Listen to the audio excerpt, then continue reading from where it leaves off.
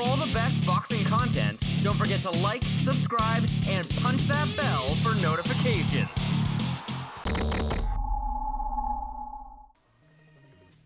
Tight boots, baggy shorts, leather gloves, stepping in a ring, and the will to accept punishment but hope to dish out more is what creates a boxer. With violence comes risk. This is what boxing is built on, the drive to hurt the person standing in front of you. Some only agree to it for as long as they can defend getting punched in the face. But once they get to a point where getting hit is more common than hitting, they realize it's time to stop. The word society uses for them are quitters. While the book definition matches the act, the meaning behind the term is used to put someone down, at least when it comes to fighters.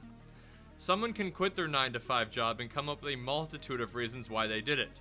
The first reaction to someone quitting their job is what happened. Something had to be wrong for you to quit. Are they still quitters? Yes, but not in the same way boxers are when they decide to stop a fight. How is that? The same should go for boxing. The first thing that should pop in the mind should be the same thought process. What happened? What's wrong?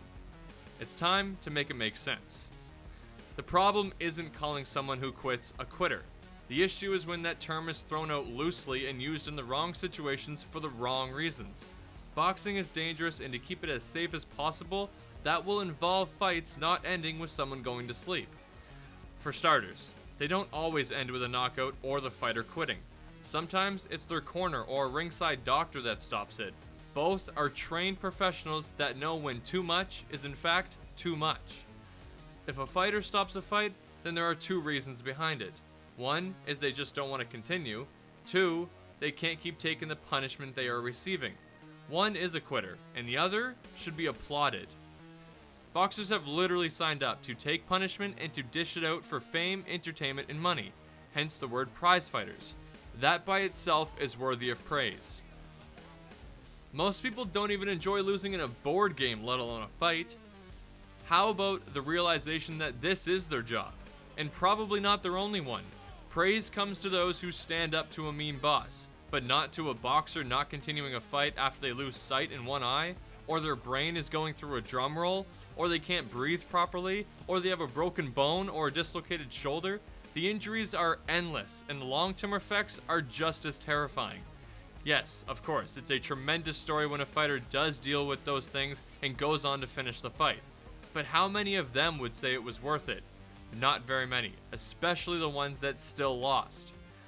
Since when was the definition of being a fighter involved putting the rest of their life at risk for no reason?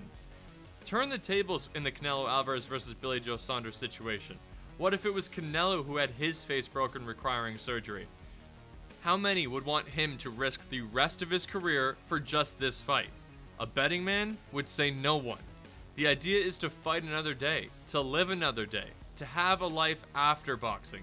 Those are the ones that deserve praise. The Timothy Bradleys and Andre Wards of the world. They are still in boxing, just on the outside of the ring looking in. They knew when it was time to stop and left with a successful career.